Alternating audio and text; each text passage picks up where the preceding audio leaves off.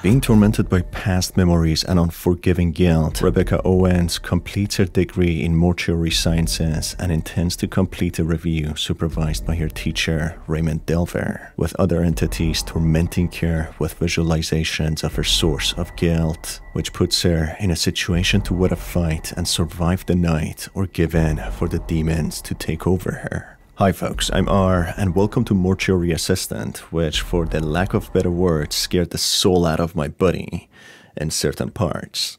Keep in mind that this video will have spoilers, and with that said, let's begin.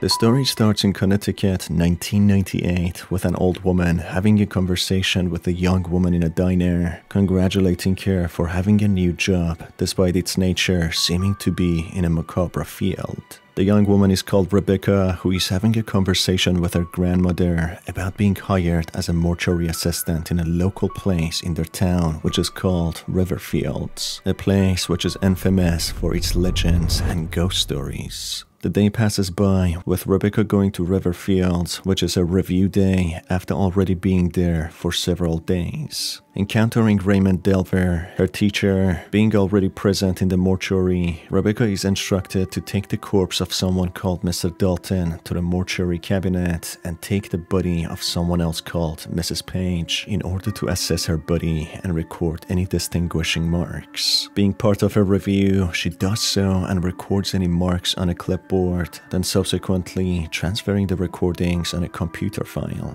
As the next step is to start the embalming process, she proceeds to carry out the task up until the moisturizing process, when the corpse transforms in a horrifying manner, with her skin starting to burn, staring at Rebecca with her cloudy eyes when Raymond instructs her to stop and head out, with him finalizing her paperwork and telling her to start tomorrow, seemingly passing her in the review. That's when she notices Mrs. Page's corpse being back to normal, thinking as if she's starting to lose her mind, but stopping herself from saying anything, as this would cause her fail her review, making it seem to Raymond as if she doesn't have a stable mind for this job. As Rebecca goes back home, night soon dawns, with Rebecca being on the phone with one of her friends called Megan, explaining how she is so stressed for not passing the review. Just as she describes the day, Raymond calls, asking Rebecca if she can go to Riverfields to take care of 3 cadavers, saying that he already passed her and her badge is already ready for her to use. Rebecca nervously but happily accepts, even though it's late at night and it wasn't something planned, with the earliest anyone else going to the mortuary being tomorrow morning. As Rebecca goes to the mortuary, she gets startled by a figure waiting outside when she gets a call from Raymond, who is the person outside, saying that he planned the urgent visitation as she is in the process of being possessed with an entity being bound to her, which wouldn't be safe for her to go outside and interact with others. Rebecca, being furious and thinking she's being toyed with, wanting nothing to do with this anymore, gets instructed to stay and work on the corpses inside, as apparently, typically the bodies don't act up, with Rebecca having nothing to worry about. That's when Raymond prematurely cuts the line, not explaining fully of what is happening. Raymond then calls back, with Rebecca saying how she doesn't want to work for him anymore, when he explains that she has been targeted by a demon, and the only way to save herself is to learn the demon's name, bind the demon to its chosen body in the morgue, and eventually burn it in the retort. Raymond continues that he recorded several messages on different cassettes which should be played before encountering the demon, continuing that the name of the demon should be learned and the correct body should be burned to be saved, with the entire process being something Raymond had years to learn and faced before, with Rebecca only having a few hours to learn all of it. As everything can be manipulated by the demon, including the phone lines, Raymond explains that he won't call anymore, with the demon wanting to manipulate her. Therefore, any further calls should be avoided, as it would be from the demon wanting to take grasp of Rebecca. Listening to the 3 cassettes, Raymond explains to Rebecca the full process of resisting the demon from possessing her and how to bind the demon to a dead body and burn them. A set of old ritualistic equipment, including items labeled as mark and letting slips, are used to identify the location of the demonic sigils and how to bind them to a body. Using a piece of paper and pen allows Rebecca to know how deep she is into being possessed herself, what she needs to do random scribbling on, and if something looks strange, it would mean that Rebecca is losing more and more control to the demon. With everything being so sudden and hard to believe, Rebecca proceeds to embalm the bodies when strange events start to happen, making Rebecca to second guess herself, starting to give the idea of a demon being present a shot. Being terrified as a result, starting to see the dead bodies coming to life for split seconds, and hearing whispers of herself as if being embodied in a different presence, Rebecca decides to leave when a strong impulse prevents her, and a demonic presence appearing, staring right at her direction. Rebecca, starting to believe Raymond, goes back to the mortuary, continuing her work and starting the process of embalming the cadavers with the special reagent bottles which were next to the mark and letting slips. As she's working on a body, she starts hallucinating and seeing the half-lifeless body of her own lying on a dirty mattress in a rundown graffiti-ridden room, which portrays how she was high and drunk to the brink of death constantly in her past life. Her embodiment starts to talk, blaming her for the death of her father. When Rebecca becomes emotional, finding it difficult to compose herself, when the demon rushes towards her, demanding her body, seemingly wanting to break Rebecca's mind and burrow its way into her. Rebecca is then suddenly back to reality, discovering herself to have been hallucinating. Trying to continue with her work, she is pulled into a surreal fever dream, where she is placed in a psych ward, reminiscing on what she went through, being prescribed antidepressants alongside many other meds to cope with life. In a surreal scene where Rebecca has ended it, witnessing in horror as this was something Rebecca struggled with in real life, she reads notes that represent her thoughts, notes describing how Rebecca struggled with negative thoughts of being the reason for her father's death. Death that resulted in Rebecca's severe mental breakdown, ending up being admitted in a psych ward where she was holding something sentimental, the necklace of her father, in order to help her recover and keep a piece of him with her. However, as she felt guilty, she couldn't bring herself to keep it any longer, feeling undeserving,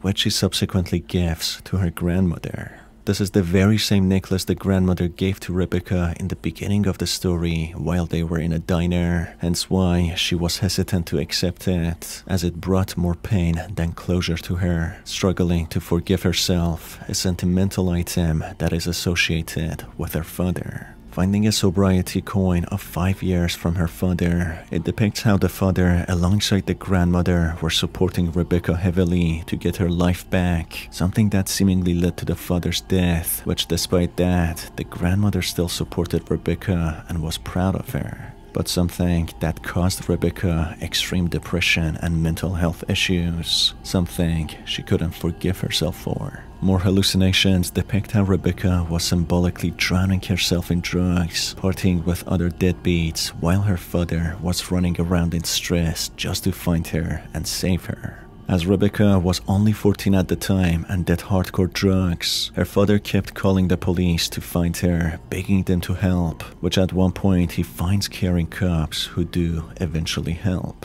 As he finds her body next to Seaside, gagging in her own body fluids, seemingly the place that she went to party, almost being to the point of death, the father alerts the police, but as he rushes back to her body, anxious for her safety, he slips, smashes his head, and eventually dies due to head trauma.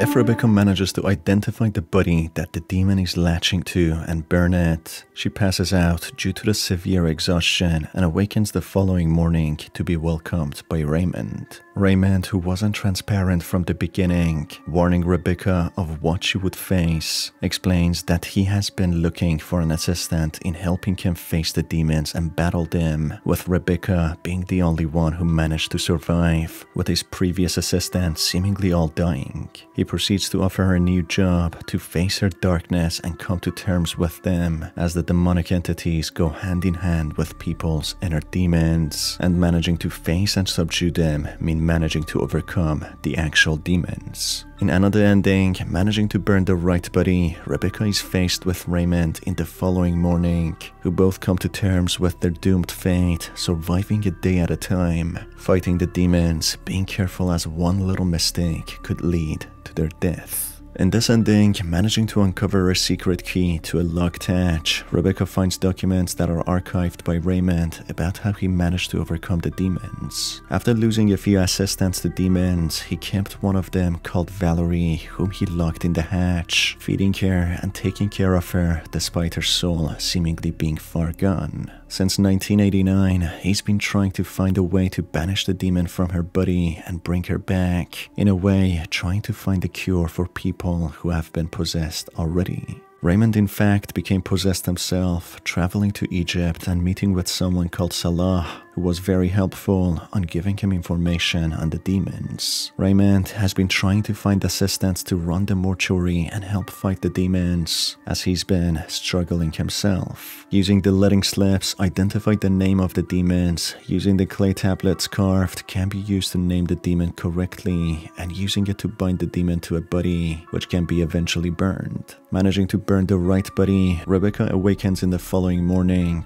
confronting Raymond for keeping Valerie in the hatch, letting her suffer for years. He explains that it's a necessary evil for his survival, as that's the only way he can have a steady supply of reagents, which is the blood of the demon flowing through the body of the possessed. Raymond then explains that he killed his previous assistants who were all possessed, which caused them to live in debilitating guilt, but something that prevented more from being possessed. In this ending, if Rebecca burns the wrong body, it appears at first as if she burned the right body, with the demon jumping out of the retort and crawling towards her, which causes the demon to be pulled back and scream in agony. Rebecca passes out due to exhaustion, which leads to the following morning, with Raymond being back, happy that Rebecca managed to resist the demon's grasp. As Rebecca asks if it's all over, she quickly is taken over by the demon, who telekinetically lifts Raymond and breaks his bones, killing him in an agonizing manner, which portrays how Rebecca burned the wrong body, with the demon managing to complete the possession and break through to Rebecca. In this ending, if Rebecca places the body in the retort too early or fails the shift, she awakens in the hatch next to Valerie, seeing that she's being restrained by Raymond, who places her in a standing coffin, keeping her alive in order to find a way to rescue her and banish the demon that has possessed her. Or also, he could use her body to get the reagent fluids. This is simply known as the game over-ending. In another ending, if Rebecca picks up her necklace and sobriety coins from her apartment, she manages to face an embodiment of herself and come to terms with her mistakes. After managing to burn the right body, she has a surreal encounter with her father, Ben, who embraces her and comforts her that none of this was her fault and that she should forgive herself and move on. It's revealed that Rebecca's downward spiral into addiction was directly resulted from her mother's bad choices in life, being drowned in drugs herself, not giving the love and care Rebecca ever needed, which made a young, impressionable teenage Rebecca give in to her demons and take a similar path. But her father never giving up on her, it resulted in his death, which caused Rebecca to never forgive herself. This encounter finally comforts Rebecca, overcoming her demons and past memories, able to continue her work in the mortuary, with no demons seemingly able to break through her anymore. And that's it for the end of this video, folks. Depending on how this video will do, I might make subsequent videos explaining other backstories of the game. If you folks enjoyed it, make sure to stay tuned for more by hitting on the subscribe button and the notification bell. If you also have any game or video suggestions, you can DM me or tag me on my Twitter. It's been your host Star, and I will see you on the next one. Take care.